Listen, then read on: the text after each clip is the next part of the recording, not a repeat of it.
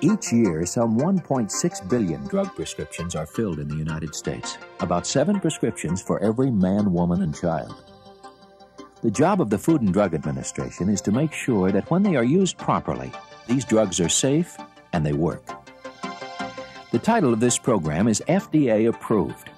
We'll look at how the pharmaceutical industry develops a new drug and how FDA decides when a drug is safe and effective. It takes about 10 years and $125 million to get an important new drug on the market. Most of this time is spent by the manufacturer in testing. FDA spends about 2 years reviewing the test results. The drug industry thinks it takes too long to get a drug approved and onto the market. On the other hand, consumer groups often complain that FDA approves drugs too quickly and without adequate testing. So FDA is caught in the middle, and that is as it should be. Never has FDA felt the pressure more than it does today. For the AIDS epidemic and technological breakthroughs, such as gene splicing, have raised the voices of those demanding swift approval of safe drugs. In view of these pressures, 10 years to get a new drug on the market seems like a long time, and it is. But as we shall see, FDA controls only a relatively short segment of the development period, and FDA puts the most important drugs on a fast track for review to save time and lives. In our look at developing drugs that are safe and effective, let's start with definitions of those two words. We'll also look at what FDA does and what manufacturers must do to live up to those definitions. Safe means the drug's risks and side effects are acceptable in relation to its benefits. Effective means a drug does what the manufacturer claims it will do. FDA does not develop drugs, nor does it test drugs for approval, although the agency may call for tests to be made. Coming up with new drugs and testing them are the responsibilities of drug manufacturers. The drug development process is complex and time-consuming. It encompasses work in diverse fields, including organic chemistry, physiology, statistics, biochemistry, molecular biology, toxicology, pharmacology, and computer science. The process begins with basic research, scientific sleuthing. Screening large numbers of compounds, scientists look for signs of biological activity that may prove beneficial. Industry experts estimate that only 1 of every 2,000 chemicals and compounds studied ever reach consumers. In laboratory studies, researchers add compounds to cell cultures, enzymes, or cellular substances to find which show a desirable effect. Once scientists find a chemical that shows some biological activity in test tube studies, they analyze its structure and prepare it for tests in animals. In animal tests, short-term toxicology tests show whether a potential drug has toxic side effects and indicate the safe dosage range. Compounds that are ineffective or too toxic are given up at this stage of development. Drug companies make every effort to use as few animals as possible and to ensure their humane and proper care. Occasionally, a compound that has failed to work on one disease is found later to work on another. Such was the case with zidovudine, also known as Retrovir, and AZT, the first drug approved for treatment of AIDS. AZT was developed in 1964 as an anti-cancer drug, but it showed little promise in test animals. During the search for a treatment for AIDS, Retrovir was tried again and showed very positive results in human testing. It was approved by FDA in 1987, after less than 4 months of review. If no undue toxicity is discovered during animal testing, the manufacturer, or sponsor, files a notice of claimed investigational exemption for a new drug, an IND. The IND is a request to FDA for permission to conduct tests on humans to find out whether a drug is really useful in treating disease. The human tests are known as clinical trials. In the IND, the sponsor proposes a plan for conducting clinical trials. FDA requires that study plans include sound statistical methods and a suitable basis for choosing test subjects, that the researchers are scientifically qualified to do the study, and that adequate safeguards exist to protect participants.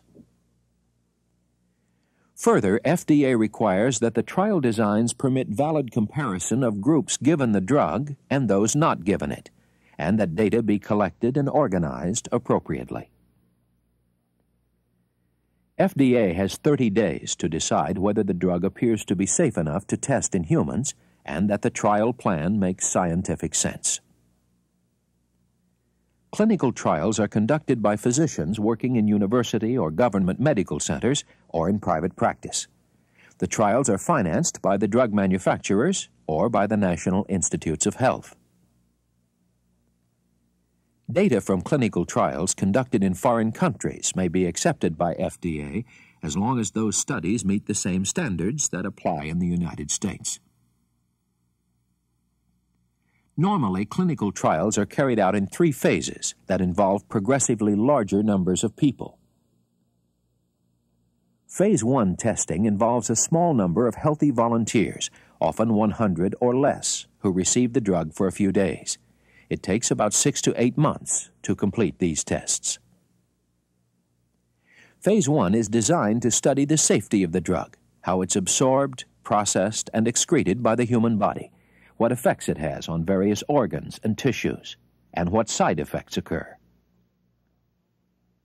This provides essential information about how much of the drug an actual patient should receive, how often it should be used, and what safety precautions are needed. Of every 20 drugs for which companies seek FDA approval to test in humans, only about 13 or 14 successfully complete Phase 1 trials and go on to Phase 2. Phase 2 studies involve up to several hundred patients who have the disease or condition for which the drug is intended. These studies show whether the drug is effective and whether there are any side effects and risks for people after a short period of use. Most Phase 2 studies are randomized controlled trials. That is, a treatment group receives the drug, while a control group, similar in age, sex, and disease state, receives either standard treatment for the disease or a placebo. Often Phase 2 studies are double-blind. Neither the patients nor the researchers know who is getting the experimental drug. Of every 20 experimental drugs, only about 7 survive Phase 2 to go into Phase 3 testing. Phase 3 clinical trials can involve several thousand patients and may continue for 3 to 4 years or longer. These long-term Phase 3 trials provide extensive verification of a drug's safety and effectiveness in treating disease. They help disclose less common side effects and provide more information about optimum dosage. Of every 20 drugs that are considered for clinical trials, only 5 or 6 survive all 3 phases of testing.